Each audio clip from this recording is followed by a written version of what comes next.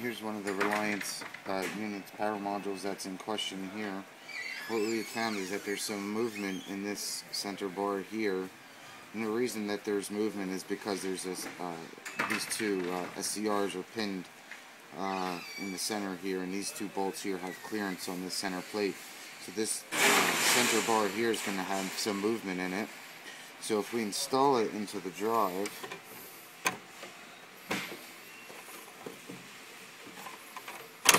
you can see it drops right down.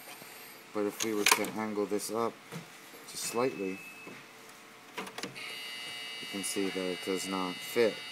The fix is to just angle this down slightly, and it will drop right into place.